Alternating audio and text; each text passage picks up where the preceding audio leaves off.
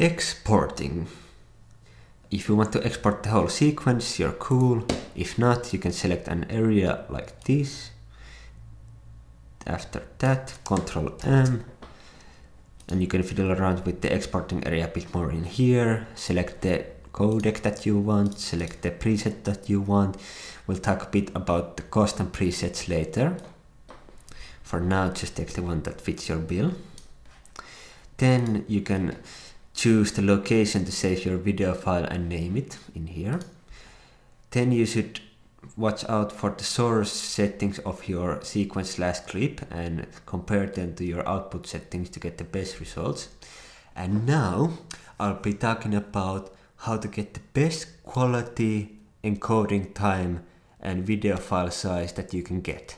So pay attention. First, explaining what these things are under the video tab. You can get a little bit info about them by putting your mouse on top of them and reading the yellow box, but in some cases it really doesn't tell you what it is, or when it does it can be a bit technical gibberish, so I'll tell you what I know. This is the resolution, that is the size of the screen of the video. Recommend matching with the source settings. Then frame rate. One frame is like one picture, and this is how many frames do you have in a second. Recommend to match with source settings. Then field order. Small explaining.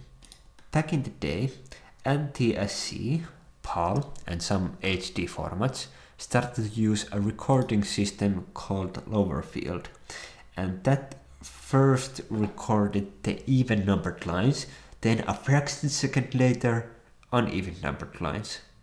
Then some HD formats started to use upper field, and that does the same thing, but first uneven numbered lines, then even numbered lines. And then came progressive, that records all the lines at the same time. Nowadays, most equipment use progressive, but my recommendation is that match with the source, and if that looks a bit funky, then go with progressive. Aspect. Let's just say that this is a headache from yesteryears and always have the square pixels. TV standard. Small explaining number 2. NTSC and PAL are TV broadcasting standards for different parts of the world.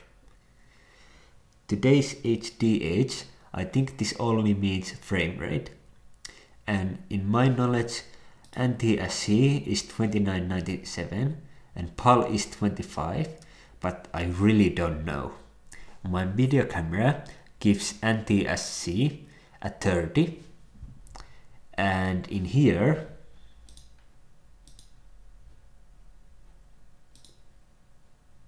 so I have no clue.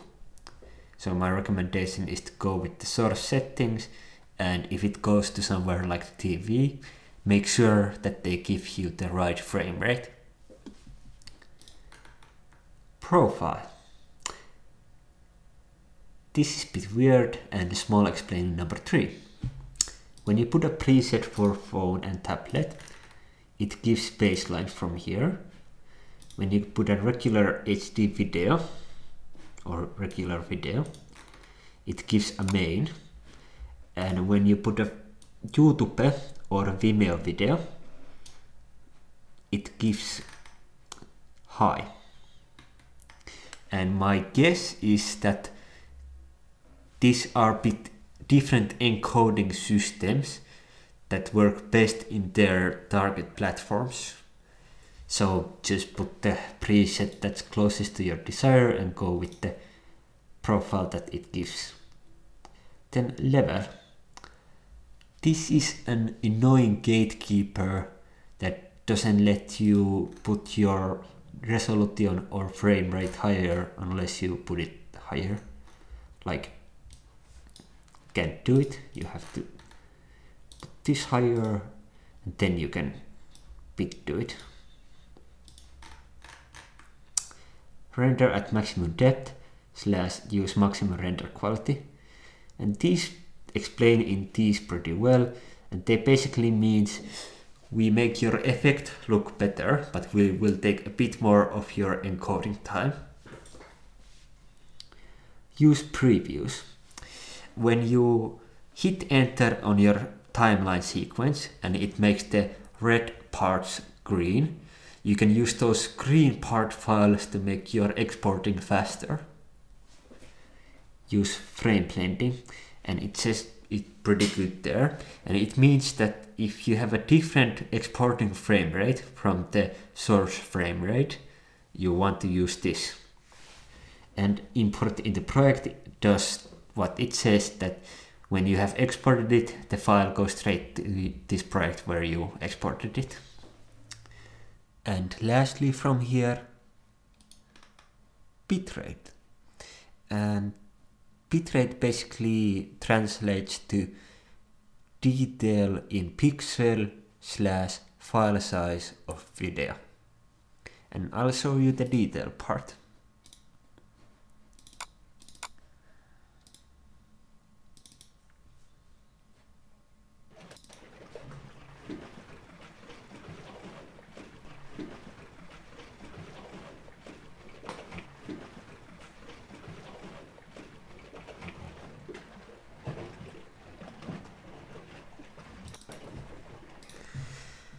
And for me, it's a bit funny that basically I could see the difference from this file to here, but from this file to this file, I couldn't see very big of a difference. So I want you to keep that in mind when you're exporting your videos and putting the bitrate. Like, if you can't see the difference, what's the point? But this could also mean that I don't have a good enough computer screen and stuff like that. Then the bitrate settings, you can choose from 3 different encoding modes. Constant bitrate, that will lock onto the 1 bitrate and do it in that. Variable bitrate, that will do it in the target bitrate, but it can go a bit over because it analyzes the material and then tailors the bitrate according to that analytics. And in the 1 pass, it does them all on the fly. And in 2 passes, the first pass is the analyzing and the second pass is the encoding.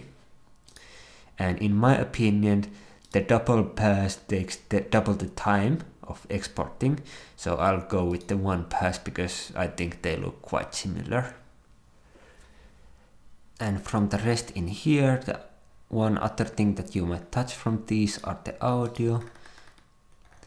And by the way info, when you choose a different format, you get a bit different kind of settings in here, and you can even get like these kind of things if you have the right kind of settings. Then, after testing and trying out the settings, I've concluded that the main factors are in file size, bitrate settings, this was the only thing that really affected the file size. In encoding times, the variable bitrate to pass and the render at maximum depth, and this only affected if you had red spots in your sequence. Then in the quality, all effect quality. So just choose the right format and preset for the job, then match with the source settings, then select right bitrate that's close to comfort, and then check the boxes that you see were checking, and then I think you're all set. And then you want to save that as a preset, so you don't ever have to do that thing again for that kind of project. And then I think you're ready to start exporting in the smartest way possible. Here. And this will send it to Media Encoder CC, which is a separate program from Premiere. And I think it's great for 2 reasons. One, you can start encoding, exporting, and go back to the Premiere and continue editing.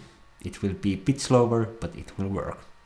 And 2, you can go to different projects and different sequences and put them to the media encoder exporting list, and you can like export them all overnight with the single push of a button. But sometimes this program fails to work, and then the smartest thing to do is to press export. But before you press that, there's one itsy bitsy thing that you should do. And that's multiple different screenings on this mode. And I can't stretch this enough. You really should do screening once after sleep, once with censoring in mind, background music and sensitive info in video, once with friends and family, they can give great feedback, once with audio levels in mind, and once after exporting. You can find some surprise errors in there. And if you have a massive project, I recommend taking a couple of days off after it's done and then coming back and watching it, and I think you can see pretty clearly what's awful about it and what's not. Now, ladies and gentlemen, this is the end. Has come and is here. Thank you for watching. Hope this video gave you some new spice to your editing life and maybe some techniques for future battles. And later